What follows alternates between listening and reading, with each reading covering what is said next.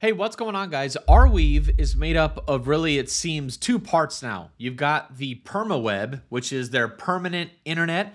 I just covered that in a review video a couple days ago. And then you've also got this, which is AO.Arweave. And this is a hyper parallel computer. So I think they're tapping into AI a little bit and parallel processing and all this stuff. So we're going to talk about that in the video, because if you just are holding the AR token for Arweave's base layer, then you're going to be receiving some of this AO token as well. But is it worth it to buy the AR token to receive this AO token? And what exactly is going on here? From AO the computer's Twitter, I watched this video. It was 30 minutes long, kind of illustrating the permaweb and really just other applications that are building on the permaweb. Maybe there was a disconnect in my brain where they're really building using AO, which just settles to the AR permaweb, or maybe these are just all applications that are building directly onto, like I said, that base layer. Watch this video if you haven't. It's really well done, and it looks like these projects are really legit. So one of them even being a social media platform. If you're interested in Arweave, go give this account a follow on Twitter, only Arweave. They've actually been helping me out in the DMs, try to understand this stuff better. So they say the trick to understanding AO the computer, changing how you think about a consensus, a quick explainer about how Arweave plus AO equals computation. I'm not gonna get super technical in this video just because it's a little bit, the tech is somewhat over my head, but I do understand some concepts here. So one thing they say, providing a unified environment for executing code stored on Arweave can open up more opportunities. So when I think of this, I think of like Apple computers, where it has its own closed ecosystem of products that are built with the Mac OS, you know what I mean? But you can build it on other softwares too.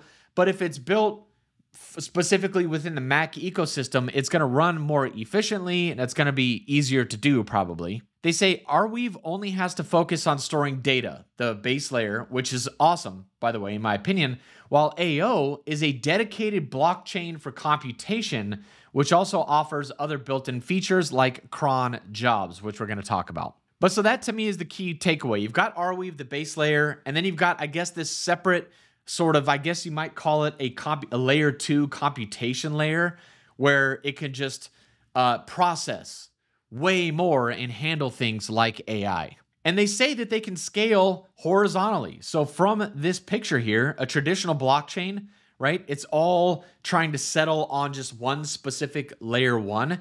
But with AO, these processes can happen asynchronously, meaning that I can run this process and this process at the same time, and they both just get whatever happens on the process gets saved to Arweave. But as you can see here, this processing can just be scaled as required. Although Altcoin Bull did have an interesting comment below that, and he says, and what about composability between processes? And does this not shard security across processes? So I'm thinking each one of these processes maybe is like a layer 2 kind of thing. Am I on the right one here? Yeah. So it's more, it reminds me of how layer 2s, right? You've got the Ethereum layer 1, and then you've got these layer 2s that are on top, and none of them are really composable with each other. You'd have to have finality between each layer 2, and there's fragmentation. So if you wanted to have one transaction with one finality between different layer 2s like Optimism, Arbitrum, or Polygon, then I'm not sure you can necessarily do that without having to go through steps of finality, and then that just adds complexity, and if it fails at any particular step, then it might, not work. But either way, the point here is that they claim at least that it can scale almost infinitely. And it can do this because of something they call holographic state. It's a bit confusing, but the way I'm reading it is that anything that you want to happen through this AO gets recorded onto Arweave. So even if it's wrong or it fails, whatever, it's going to be logged on Arweave. So you don't really need to go and verify the backlog on the blockchain, because everything is stored permanently to Arweave. So you've got a chain of all of the computations that have happened, to my understanding. But again, someone asks a really good question. Holographic is basically just put the result of the computation on Arweave without validation, and then if someone needs to check the result, they ask for it. But it could be manipulated in the whole process, as Arweave nodes can manipulate the data stored on it. Although, to my understanding, at least from what I read, the nodes are decentralized. You don't have to KYC in order to participate or anything like that. Although when I did go and look at the Explorer for Arweave, I thought I would see like thousands of nodes, but at least the one I looked at, if I remember right, there were only 100. 100, still not bad, especially if they're anonymous and just running because they want to run on Arweave and get rewards. But that number could definitely be higher, and that would be nice. I read some of this white paper. I don't want to bog this video down with it, but one of the cool features of this whole thing is this section here, autonomously activating contracts. So let me zoom in on this part. So they say in traditional smart contract environments like Ethereum, contracts wake up to perform compute at the request of the user. So we would have to do something, then the smart contract goes ping, and then it kind of kicks itself into action. This creates an environment in which programs are not live unless the user interacts with them. AO removes this limitation by allowing contracts to have scheduled cron transactions that automatically wake them up and execute compute at set intervals. And I think this is where a lot of that AI might come into play, right? AI could come in here and it can work autonomously because it doesn't require a user to do anything. So this AO is an Arweave, I guess you might say, native computation layer that's supposed to be infinitely scalable and allow a lot of really performance-intensive apps to be built on top, with the benefit that they are tied essentially right into the Arweave base layer, which is permanent immutable storage. Let's get into this AO token itself, though. So like Bitcoin, it is going to have 4-year halving cycles, and it will have 21 million tokens at the end of the whole thing. There was no pre-mine, and there were no VCs involved with any of this. The new AO tokens, right? You can either just hold Arweave tokens, and they're going to populate in your wallet, or you can bridge staked assets like staked ETH and Sol onto the network, and you get some AO that way as well. We already talked about the distribution. Distribution already started in February, so you can already see some of that if you've been holding the R token for a while. AO tokens are not transferable until about 6 to 7 months from the time of this video, which was in June. So sometime in December, January this year, they're going to be transferable and tradable. And I assume that's when they will get a price, at which point, but there has to be 15% of the AO in circulation for that to happen. The thing about these AO tokens is they go to people that hold Arweave itself. A lot of it, right? 36% go to those holding just the Arweave token.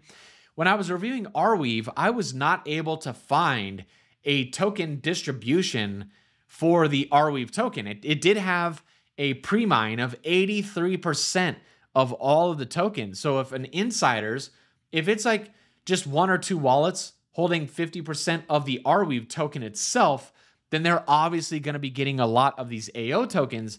And I expect that when this starts to trade, this AO token is going to dump. Not financial advice, just throwing that out there. So just be careful with it, and maybe you can wait this out.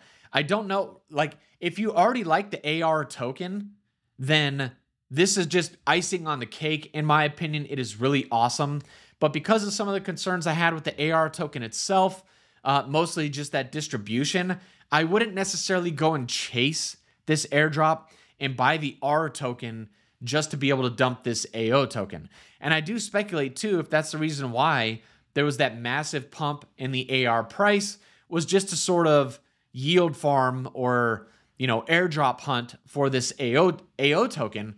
And maybe that's why the AR is dropping, because people are like, yeah, the curve is going up. I've already got enough AO. I'm going to sell my R token now. I mean, who knows what could be really going on in the market, but I think that people are sort of playing this a little bit. And without knowing the AR token distribution, just a little bit of risk in there.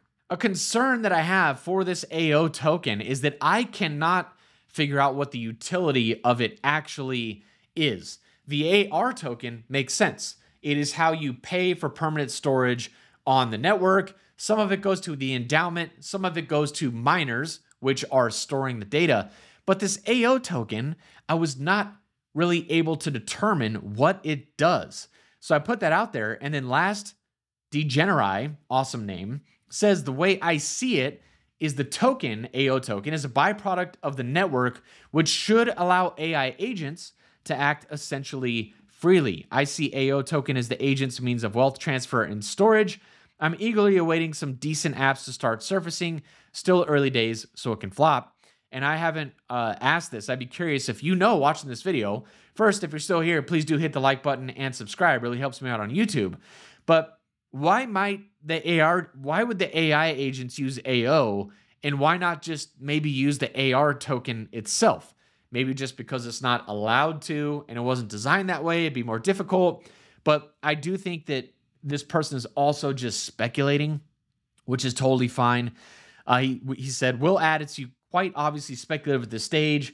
Right. So we'll have to see. But right now, at least, I'm not able to determine what the point, like, why would anyone, when the token is actually transferable and tradable in December or whenever that is, what would stop people from just dumping this token is essentially what I wanted to figure out. And why might someone that wants to buy it, why would they want to buy it? What is the value of it? One thing I really do like about this project is they do seem to have the crypto, cypherpunk ethos. None of the nodes had to KYC. They're hoping, permissionless.